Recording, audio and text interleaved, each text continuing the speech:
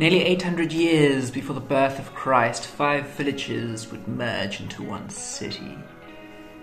This city would become locked in time, buried under 6 meters of volcanic ash and pumice after the eruption of Vesuvius in 79 AD. This is Pompeii.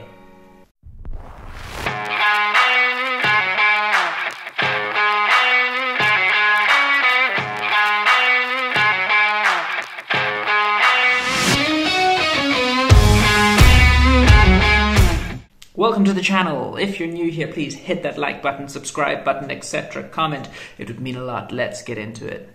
In the 8th century, the Etruscans, a group of people that were living in Italy at that time, founded 5 villages in the area that we know of Pompeii today.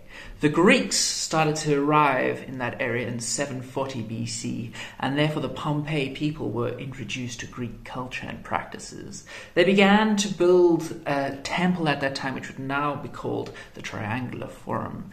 The cult of Apollo was also introduced to the people of Pompeii at that time, and they started to follow the Greek culture.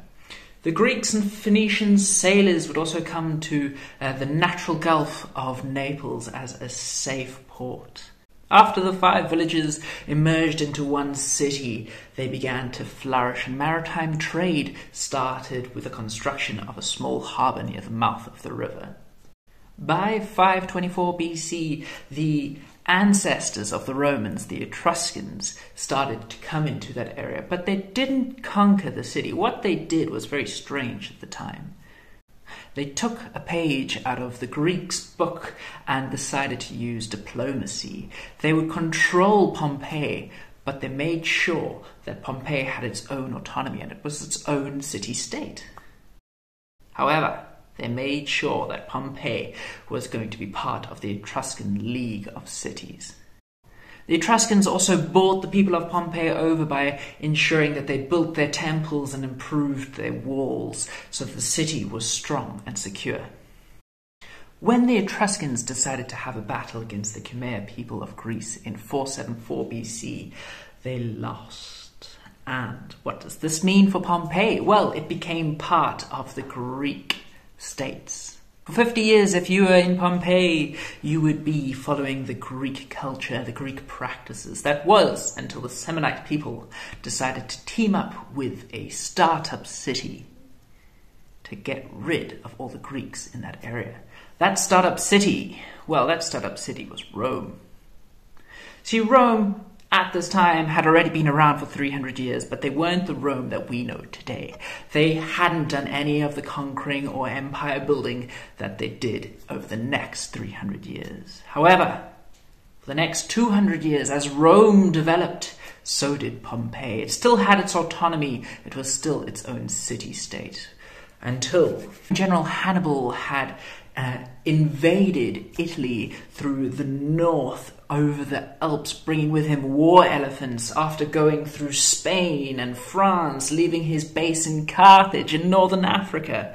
A whole lot of southern Italian cities decided to leave the Roman group and go onto Hannibal's side. But Pompeii decided to stay with Rome, and eventually Rome decided to win against Hannibal and his army.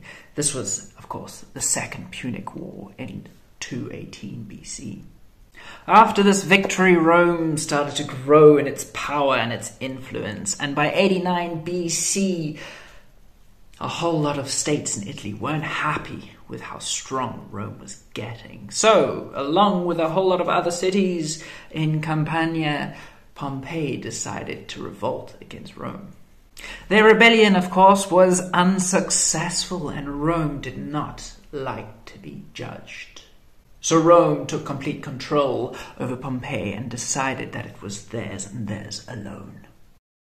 If you opposed Roman rule, you were deposed of all your possessions. If you agreed to Roman rule, you were granted Roman citizenship. Rich Romans flocked to the area because of close vicinity to the sea, fertile farmlands, and beautiful surroundings.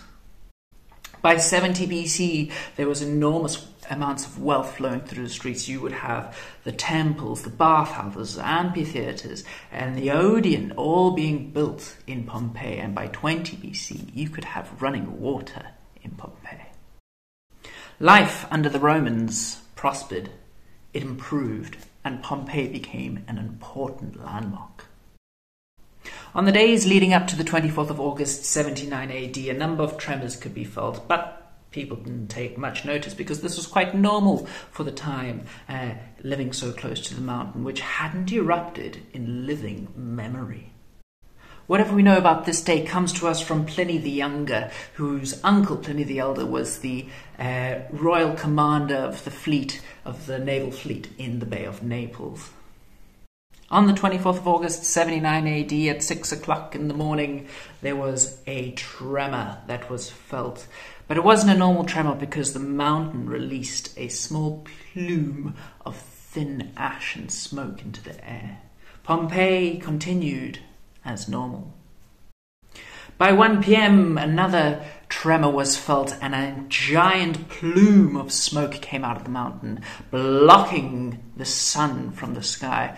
This ash cloud was enormous and people began to worry. Apparently, people rushed to the temple to pray to the god Vulcan, who is where we get the name volcano from, and other people began to flee the city.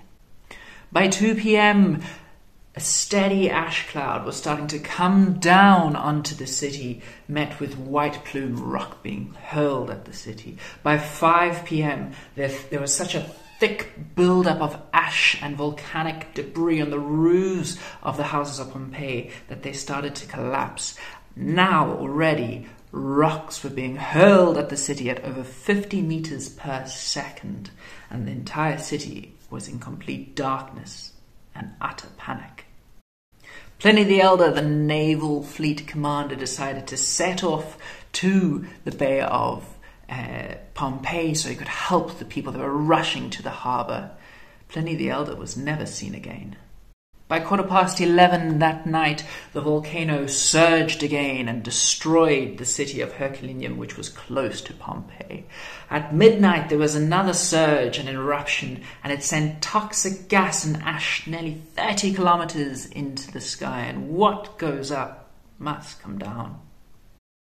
When this gas and ash cloud would come down, there would be little hope for you. You would either be incinerated by the extreme heat or suffocated due to the toxic gases in the air. At 6:45 a.m. on the 25th of August 79 AD, the gas cloud had reached its crescendo and zoomed down onto Pompeii, reaching speeds of around 300 kilometers per hour, laying waste to the city, covering it with ash and tephra. 6 meters was laid on top of the city, leaving the city locked in time. After a few generations, the exact location of Pompeii had been lost under rock and ash. It remained frozen in time until 1748, where a surveying engineer finally discovered it. The city then went under 250 years of excavation to finally see the light of day again. Why is it worth going to see Pompeii, this colony of Rome, when we do have Rome, Verona, Milan, etc., who are all part of the Roman states?